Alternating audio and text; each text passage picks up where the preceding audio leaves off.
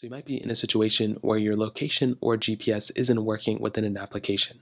Now, what does this mean? Well, essentially, if you're in an application like Snapchat, for example, and for some reason the location isn't accurate or it's not working, none of the filters are working, or if you're on Instagram and you're trying to do something, whatever the case is, the very first thing I'd recommend doing, whether you have an Android or iPhone, whatever you have, you want to make your way over to your settings application, just like so.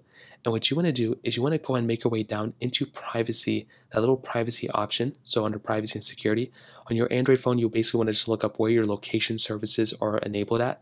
And what you want to do here is click on location services and just to make sure your location services are on. If this is disabled, meaning that toggle is off, well then that basically means that your location wasn't even on in the first place. So just make sure your location right there is on, and that will probably end up fixing the situation probably for a majority of people out there. So let's say that actually ends up working out and that ends up fixing it, then you're pretty much good to go.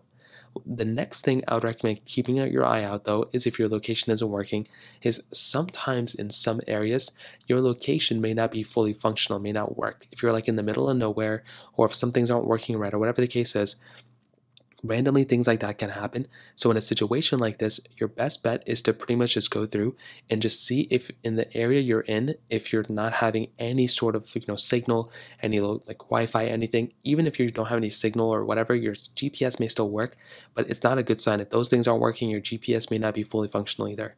Now on top of that, make sure you didn't really drop your phone or throw your phone or anything like that either. The components within your phone are very sensitive, so that can cause some issues. Another big thing you can do though is to update your iPhone.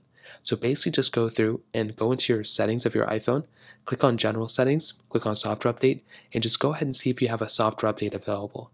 A majority of the time, usually you may just have an update available, and that's probably all you'll have to do is just go through, update your phone, and that may end up also fixing the problem as well. So those are pretty much the main ways to do it. If it's a specific application that's causing the issues, you can also just make your way over to your app store, update the application that way, and that could end up fixing the situation too. So that pretty much covers it up. If you have any other thoughts or questions, let me know in the comment section below. Hit the like button, that would mean so much, but definitely hit that subscribe button. More importantly than everything else, I love every single one of you guys.